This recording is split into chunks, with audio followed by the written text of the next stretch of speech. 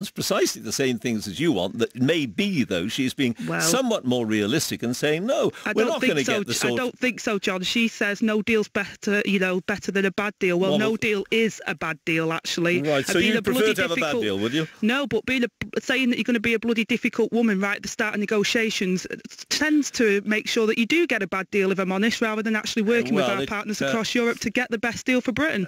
So what would you do? Roll over?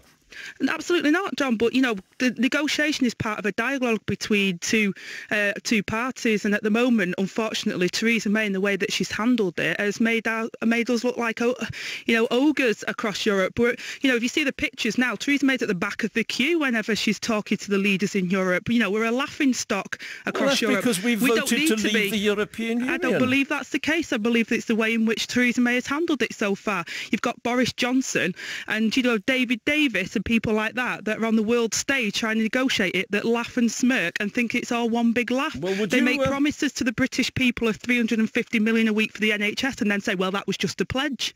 Well,